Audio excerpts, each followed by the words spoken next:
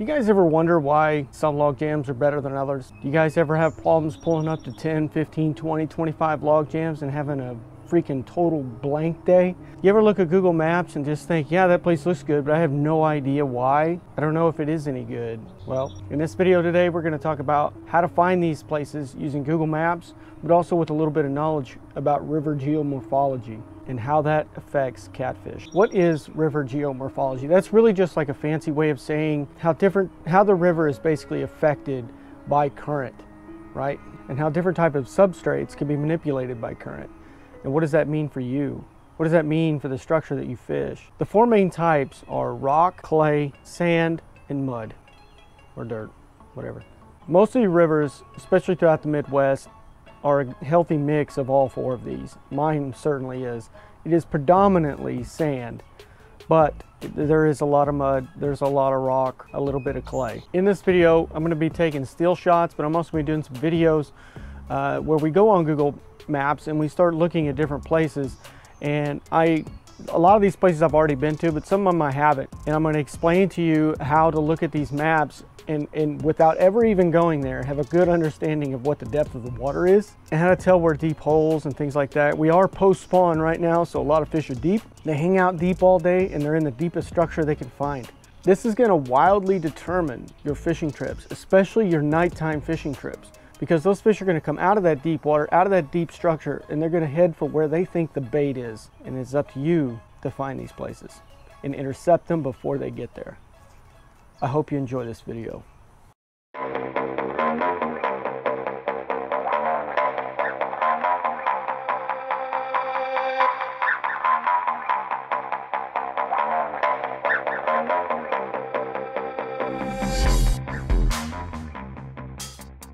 So first things first, this is the second taping of this video because I'm a nincompoop and accidentally deleted the first one. That's okay, because we can remake it. I will say it was very demoralizing. So let's talk about log jams real quick for just a second. These dogs have a lot to say about it, unfortunately. Anyways, why are some log jams good and some not good? A log jam really needs two things to be really effective. One is depth, the other is current. And it needs it in either the whole log jam or at least part of the log jam, hopefully the outside, but preferably I would like current over about 3/4 of the log jam. What makes that so important? There's this idea of this understanding that flatheads don't like current. Nothing could be farther from the truth. Now it's my dog. They're very excited about log jams and flatheads. Flatheads absolutely love current. They rely upon current. This all harkens back to sort of a video that I made called FLATHEAD Catfish, How to Recognize the Right Banks and Where to Put Your Baits. I realize now that I didn't go in depth enough in that video, and that's why I'm making this video. It's because a lot of people are log jam fishing, a lot of people are setting up all nights trying to fish for these things, and they're not having a lot of luck. A lot of them are. I've gotten a huge outreach just poured into me about all the people that said that this helped them tremendously, and they actually caught their first flathead because of it, which is why I freaking do this. That's probably the coolest feeling in the world. But anyways, flatheads and current, it's probably their favorite thing. One thing you have to keep in mind is flatheads are a riverine creature. They live in the rivers. Before human beings come along and started building reservoirs, you have to remember there were almost no lakes. There were almost none. Okay, there was lakes and things like that were very rare. So it's not, the catfish this catfish is completely at home in rivers. In a lot of tag studies where they tag these catfish and they track them over the course of a year, 2 years, flatheads will travel tens of miles upriver every spring. They do this primarily at nighttime. In the daytime, they dip in and they hang out in structure or deep holes or in rock piles, whatever they can get into, whatever they can find during the day, and then at nighttime they resume their trek upriver. And I can explain to you really quickly later in the video about which parts of the river they utilize to do that. And that's why this video is so important to catching those big fish when they're on the move upriver. So they have no problems with current. Current also does something else. It actually changes the morphology of the river, more specifically immediately around a rock pile. Have you ever heard the expression, old wood is better than new wood? Let's just talk about new wood for just a second. What happens when a tree falls in the water? Tree falls in the water, what is the immediate thing that occurs right after that? You have an influx of food for smaller fish. Okay, you've got bugs, you've got mites, you've got all kinds of things that live in the bark and on the leaves and in and around that tree that a ton of little bait fish come in and move in on. You have debris that's coming down river that is collecting that. So again, more bugs, foam, and all kinds of things like that that a lot of little fish feed on. You've also created a current break behind it where those little fish can hang out. Those are the immediate effects of a new tree falling into the river. Oftentimes what these become are excellent places for things like channel cats and the occasional nighttime flathead that might cruise up and just see what's going on because there's a bunch of bait there. But these are not really good places to go logjam hop fishing, right? Like, this isn't a place where a flathead's gonna hold up all day long normally. And there's a reason for that. What happens with old wood? I'm talking wood that's been there 10, 15, 20 years, or even longer. I know of log jams that have been there since I was a boy, and that's over 30 years ago. So when current hits these old logs, what does it begin to do, right? It hits the log and starts to dig out underneath it. When it sits there long enough, it digs out a small trench around it. Okay, this is why current is so important. What ends up happening is you create a trench that goes out and around whichever direction the current is able to go around this log. And flatheads specifically, but channel cats will do it too, but flatheads will sit down in these little trenches that are dug out by the current. Okay, what that does is, if you look at a flathead, his eyes are on the top of his head, which means as he sits in this trench, he can see everything above him and everything in front of him, but nothing can see him, right? Because he's concealed in that trench, but he can see everything. It's almost as if these fish were made for this, like and they quite possibly might be. But this is one of the reasons why old wood is better than new wood. Oftentimes flatheads will lay eggs in these log jams as well, and some flatheads never leave their log jams. So they'll hang out there until they get eaten, or until a bigger one comes and pushes them off, or somebody catches it and takes it out. I mean, there's literally log jams like that, and there's fish like that, because they have no reason to. By sitting there in that environment, they can get food all day. This is why we log jam hop. This is why you almost always fish on the front of a log jam, is because that's where fish are laying. And it's not just the case with logs. It's the same with rock and other debris, whatever it is. If you're looking for rocks, a lot of people fish for them in rocks, and you certainly should be doing that. But when you're fishing for flathead specifically in the daytime in rock, you should be looking for big rock, like really big rock, like slab rocks that are the size of this table, right? Like big rock. Okay, so we've talked about why log jams are better than other log jams. You need two things. You need current and you need some depth, right? Like, those two things are what you should be looking at. And remember, depth is relevant. If the rest of the river is 2 to 3 feet, and right in front of this log jam is a hole that's 4, 5, 6 feet deep, that's your hole. Okay, that's what you're looking for. Those are the types of areas that you're looking for. Now let's move on to how do you even find these places. And this is true if you're in a boat. It's true if you're on the bank. I don't care. This is going to shave a ton of time off of your day. So here we have a really interesting bank. If you notice right here, there's a lot of rock put along the bank. This was to protect this guy's field and this road. These farmers get permits so they can protect their stuff, and they dump a lot of rock right through here. But really interesting right here is this little wing dike that they put in. So it's basically a rock pile to divert current away from something. That's what a wing dam does, and it diverts current out here. But what it actually ends up doing is creating a deposit right along here. And the real hole that gets created is right here. It's on the back side. They're always on the back side. Normally these will be a lot closer behind it, But here in this particular case, I guess because all of this rock that was put in here, the hole didn't actually occur until back here. And that's about 15-20 feet deep. Anytime you see anything with a really hard substrate, on the back side of it, somewhere where it meets a softer substrate, like it could be mud or usually sand in this case, it's going to be on the back side of it. There's going to be a deep hole somewhere. So that's something to keep in mind. Right here's another one. Boom. There's another deep hole right here.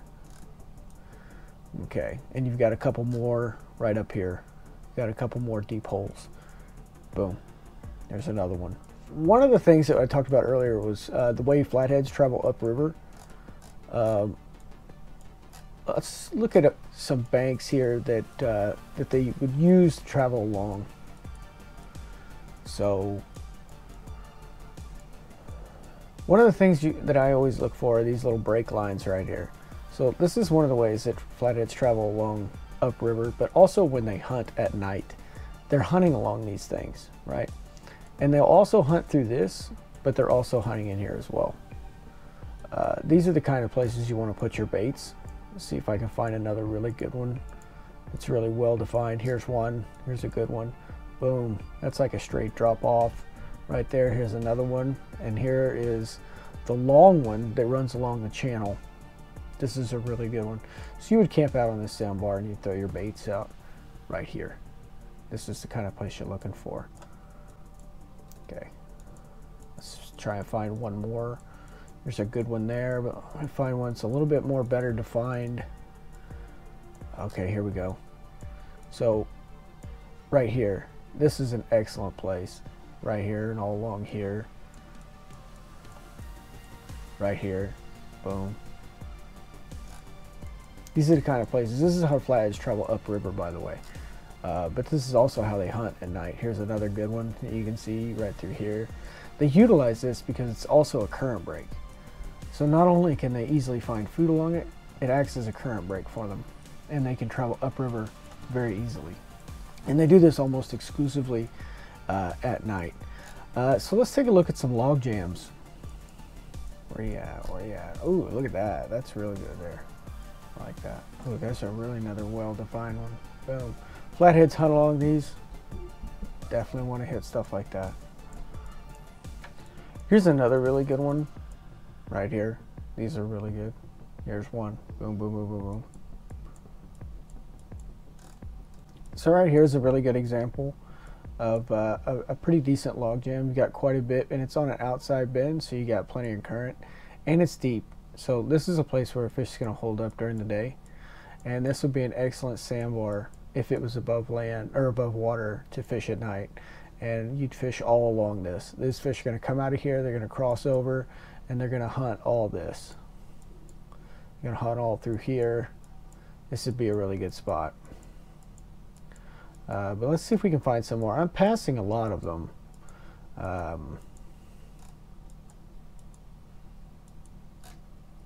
See, like for example, this one here. There could be, I don't really know. This is probably not a good log jam.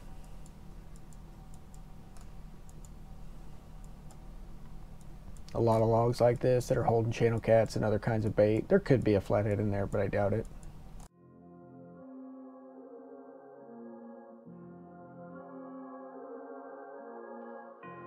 If you look right through here, there's quite a bit of structure. There's actually a pretty decent log jam right here most of the year, but it's out of the water in this picture.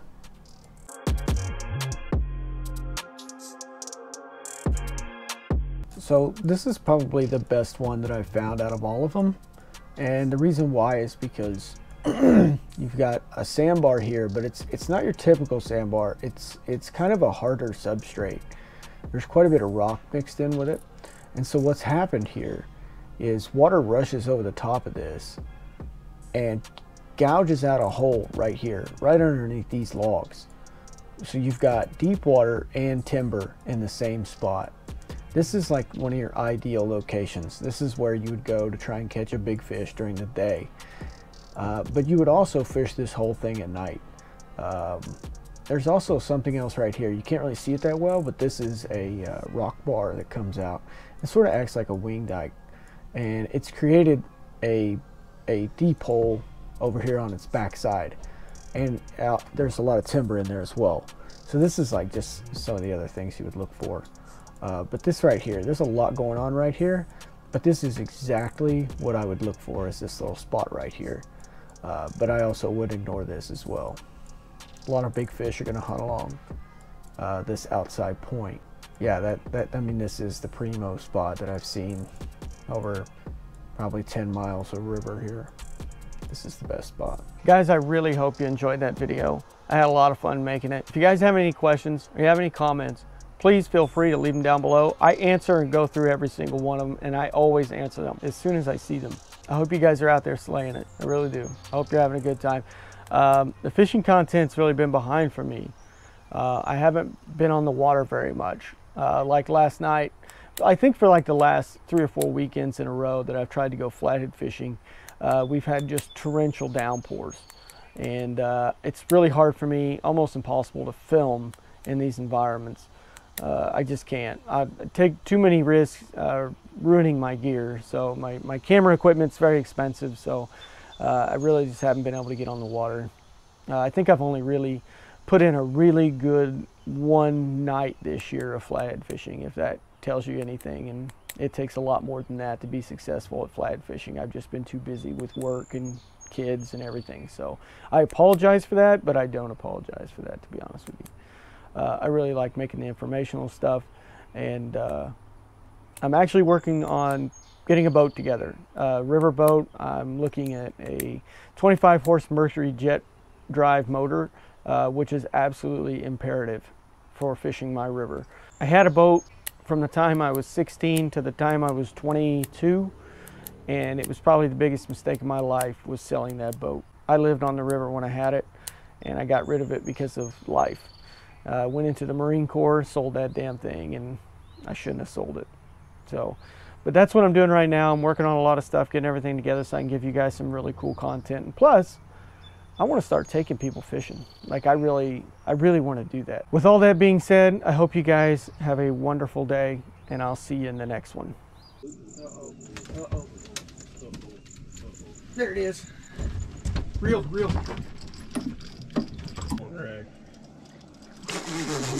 Look at that. A 2-pound flathead ate a 1-pound live channel cat. Unbelievable. Now that I'm impressed with.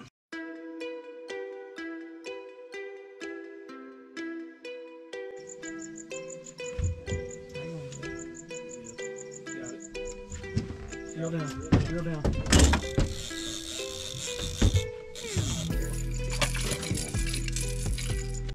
Yeah, man, my baby bass. Attack of the baby flatheads. I'm all right with that. I'll keep coming.